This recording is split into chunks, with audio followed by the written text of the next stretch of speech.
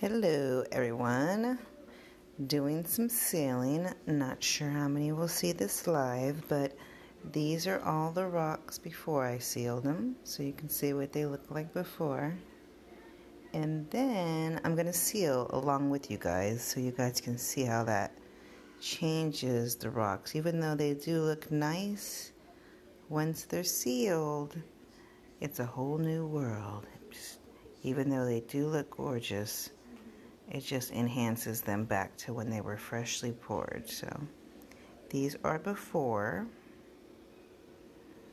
and I'll show you what I seal with. And I've been doing this for the past 2 years, and I've really enjoyed this product. I do have resin. I haven't indulged in the resin just because it's a little bit of safety issue that I haven't got over yet. So because of the amount of rocks that I have and that I do, these are for Art Hop that I'm getting ready for. I don't do the resin because I don't think it's worth spending the money with the amount of rocks I do, and because the rocks I do are metallic. I don't have to do the resin because if they're metallic, they do shine like really nice regardless. So I stay away from the resin only because I'm able to get a beautiful shine with Duraclear. So that's just my preference, and I do have health safety issues where I have little ones, so I try to do stuff that can give me the best look but can also be cost effective and easy to do, and then less smelly is kind of my thing, just because I have issues with the smell and giving me headaches and stuff. So okay, so I'm ready to seal, and we're going to start with these. I do use different brushes. Sometimes I like these ones. There's all kinds of different sizes. I really like this circle one just because I'm able to get a good amount of coverage in there. Just going to take off the excess. But we'll start with this rock. I'm just going to do a little sealing. And I'll just start from the middle and work my way out. I usually have two hands, but I'm using the phone right now, so I'm not able to hold. I've already sealed all the bottoms because the bottoms get sealed first. And since I seal the bottoms first, that helps with the top. So once I seal the tops, it don't smudge as much. And then Jennifer just asked me right now while I'm sealing, she asked me, what do you need to start pouring? Please check out the albums area of this group. I've compiled a ton of info that I've got from a ton of members. I mean, it's not my info actually alone. Majority is members' info that has helped me out. And that's going to link you up to what you need to get started, just basic stuff, and also what happens when we start sealing, and how long it takes for the rocks to dry. So pretty much a lot of the times I'll see happen is people will pour one day and seal the next, which is totally okay. I've done it before because it's hard to wait. But sometimes when you do that too soon, the rocks will bubble up. Like when let's see how pretty these look when they're sealed. Sorry, I get lost in the moment here. When you do, lost my train of thought too. When you do pour and then you seal the following day, you don't give the paint time enough to properly cure. What I mean is not to be touch dry, but what I mean is for the paint to fully harden.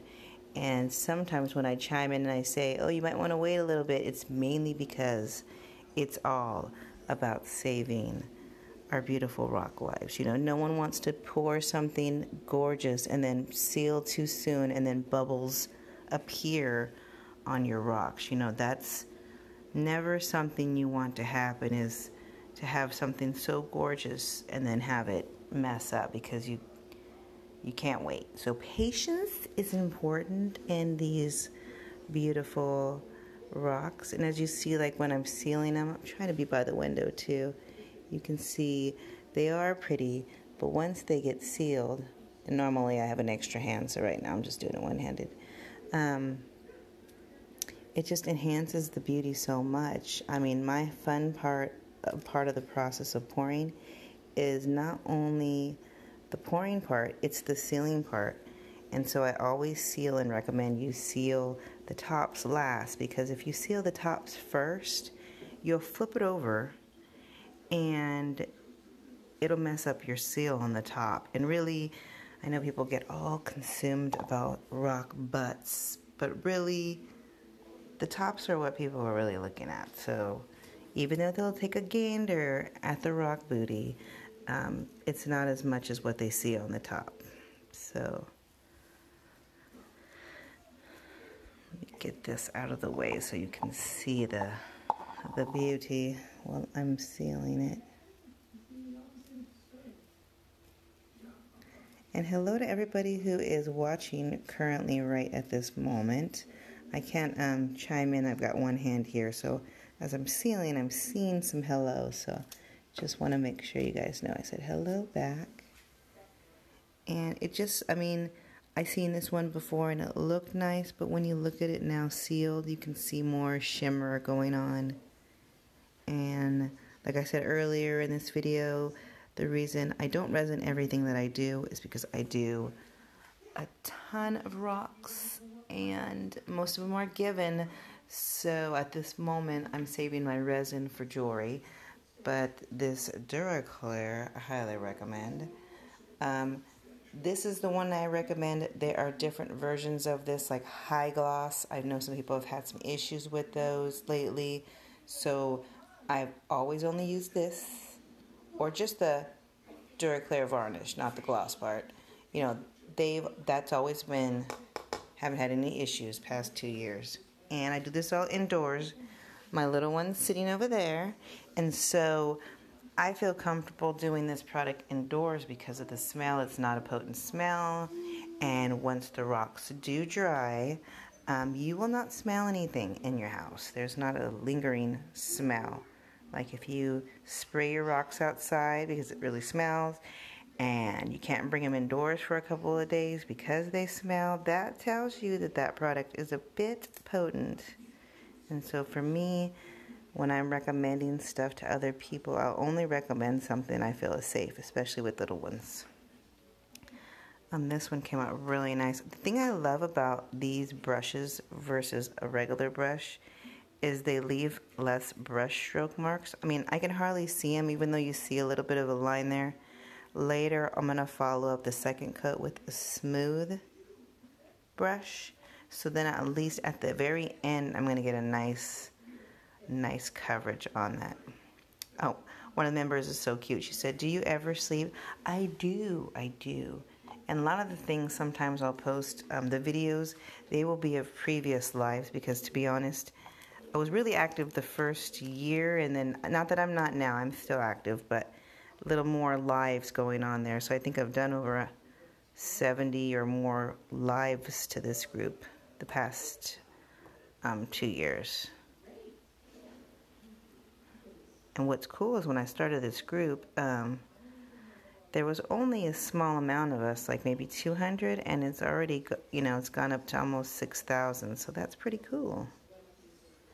See how much prettier it looks once it's been sealed. And when I turn and move, you can see like how the light reflects on them. Yes, Karen asked me if I do use gloves. I do use gloves, but the way I do it is I do the bottoms first. So I'll do just the bottom, and then I'll do just the bottom first. And then the next time that I go to seal, then I seal around all the edges. So these have all the edges done. So once I feel like they've dried enough, I'll flip them over. And then really the only thing that needs to get sealed is the actual top of the rocks. Like by the time I do the sides, then the last part is just the top. So I don't even need to use gloves because I'm just going to go over just one part of it. Same with all of these. I've already sealed the bottom. I've sealed the sides so that my last seal of coverage is on the top, and then it looks like a nice even cover on the top. So, that really helps. Okay, so I'm going to seal this one. I just want you to see the before and after. Because when I seal it, it really will dry close to how I'm sealing it and how it looks.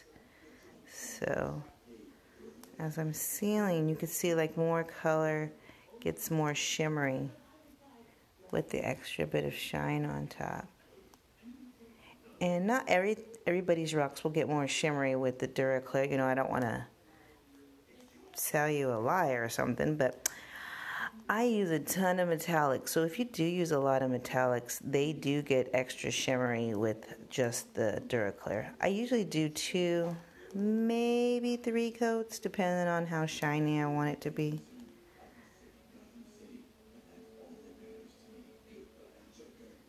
Oh, Karen is so cute. She said she just spent an hour shaving off dry paint off of her drips. And just in case you don't know what that means, so I'm not sure how she shaves it, but just so you know, and this is a safety issue, you use what you want to use. But when I,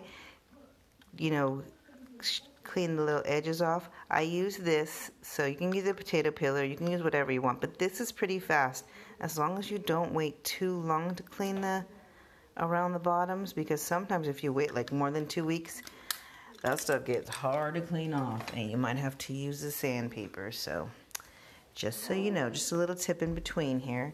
If you guys have any questions, just chime in. Just feel free to chime in. Okay, so I'm going to do a couple more and then I'm going to cut out here, but just want to show you guys a little bit on the ceiling. And this one I know is going to come out amazing just because of the colors in there.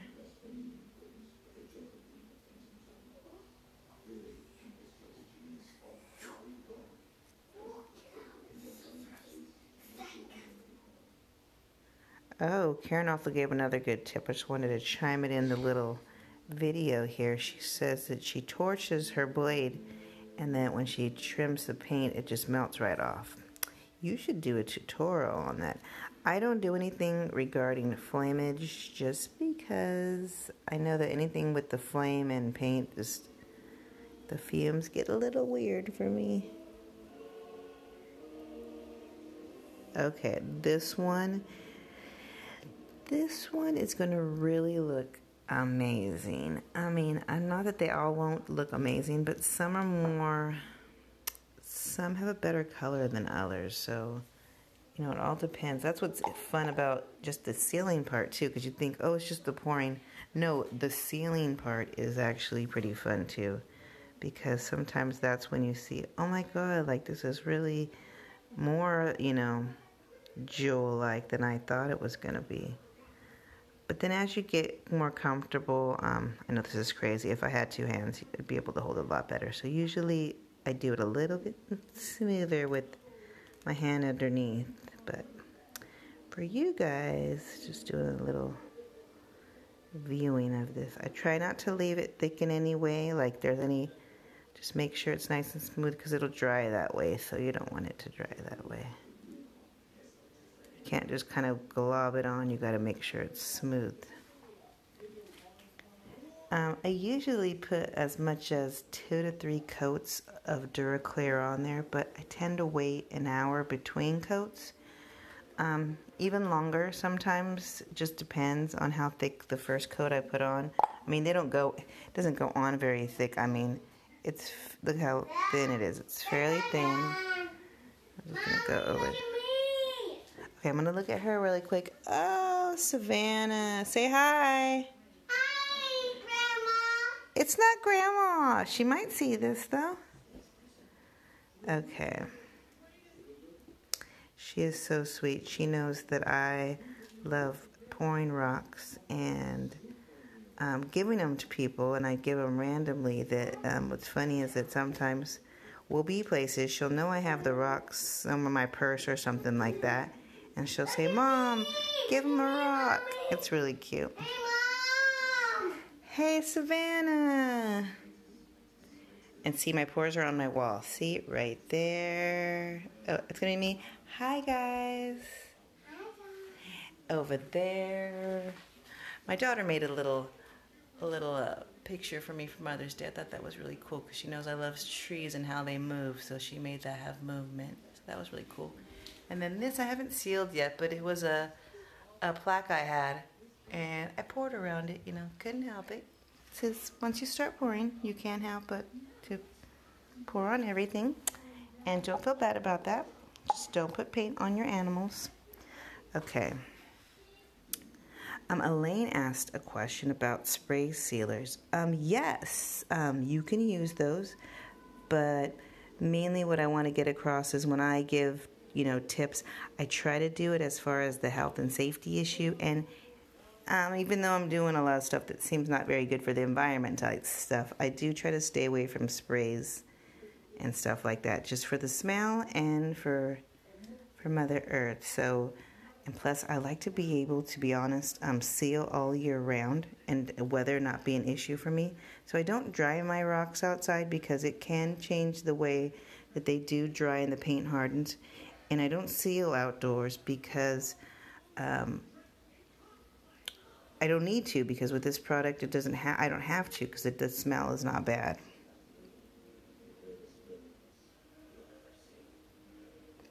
Okay, look at that. That one is really pretty.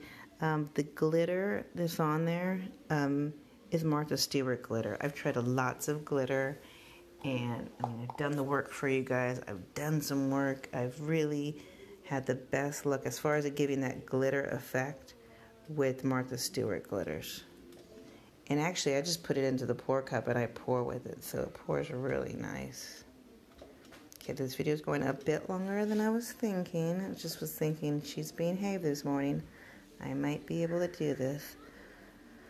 Plus, these are really bigger rocks that I'm not used to doing. The larger ones, I usually do smaller ones, but I'm going to an art hop next weekend, and I'm going to, I'm gonna give a bunch, like a lot of these, especially here and back here. I'm gonna give them, I think I'm gonna put something positive on the back of them. But some of the military and these larger pours, I think I might try to sell them. I'm not positive. It'll be my first time doing it, so we'll see. Uh-oh, how are you doing over there? Okay, we're getting antsy over there, so we're getting close to the end of my little video over here. So I'm gonna do this one. She thinks I'm talking to Grandma. Okay. So like I said, I had better grip if I had my hand free, and usually I do. So I put my hand underneath, and I'd be going all the way around. And like I said earlier, I do seal the bottoms and the sides first. So most of these that I haven't done yet, the bottoms are sealed and so are the sides. So when I do end up sealing, usually I hold on to it, and then I'll seal all around, and then I'll set it down. That way I can get a good look around the rock and get good coverage. Because I know on these, I didn't, so I'm going to have to go back around them. But it's really cool how just sealing the rock can really enhance the look of it. And I use this product just mainly because a lot of reasons. It really shines good. I can use it year round. It's kid friendly. Like I don't feel like I'm overwhelming with the smell. And when the rocks do dry, you don't smell anything. It has no smell. There is no smell. I also occasionally, if I want like a really resin look of the rock, I do a triple thick first, and I apply it by hand. And this stuff is very, very smelly. It's very potent. I'm not gonna lie. This stuff I rarely use because it's potent. And the smell does go away after it dries, but when you're doing it, I'm not gonna lie, especially for you those that have issues with smells, this one smells really, it's potent. So just so you know, it's not horrible, you can stand it, but usually I'll seal something and I'll put it in another room. I never set anything outside to seal because weather can affect how sealers seal, and also things can get stuck into your object that you're trying to seal also. Okay, just one more and then I'm gonna run. If you guys had any questions right now, feel free to ask really quick. While I'm on here, I can chime back. Hope you're enjoying pouring. It's fun. I love pouring on other objects too, but my favorite is rocks, because for me, I'm able to give that more freely.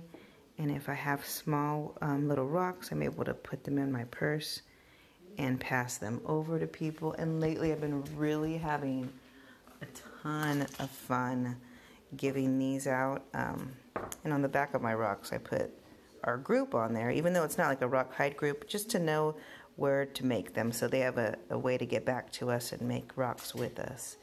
But I'm really enjoying making these and giving these, because I could put like last night I put like 5 in my purse. We went out to eat, and it was a restaurant that I love eating at, so I took 5, gave them to the waitresses and whoever was working there. And it's really cool because I love giving, and I love seeing that response and interacting with people, and the I guess it's just the surprise you get, look on their face when you let people know that you have a gift for them. And usually, you only get gifts during your birthday and Christmas. So it's nice to see people light up knowing that you did something nice for them. Even though you might be a stranger or whoever, it's nice to see how people react to that. And I've always felt like I've had made more connections to people in the community just by doing those things, because it's something that they remember. I mean, they may not remember my name, but they remembered that moment, and that's really cool because usually those moments are special for me too. So just know that those of you who do make rocks and give them to others to spread kindness into the world, it's one of the most awesome things you could do. And when your kids see you do that stuff, and you see them want to do nice things for other people, I mean, that's what it's all about. That's what that's what makes this world awesome, is people doing stuff like that for others. There's a lot of things that go on that aren't positive, but there are a ton of things that always go unnoticed that happen all the time. So for all you kindness warriors out there, keep doing what you're doing, because that impact is huge. And I feel like I can see it. And when I go to other rock groups, because I'm part of don't want to lie, because I'm addicted to being in rock groups. I'm over 300 rock groups. It's just beautiful to see all the love that goes on. I might not be hiding with those groups, but I can see all the love that happens within those groups. And it's really cool because all those groups are all over the world. And it's really awesome to see that could happen with just a rock and just being kind to other people. And you guys have a great day. I just wanted to show you a bit of, sealing and give you a couple tips. And hoping that you're enjoying your day and that the magic of pouring really has given you some fun, because that's what we need. We need fun, and we need happiness, and we need magic, because magic's always important. So before we close, I'm just going to put a little magic out there to you guys, and hopefully you have a wonderful day. And just keep spreading kindness and happiness, because it's like a ripple that goes out, comes back, and just keeps on spreading. So you guys have a wonderful day.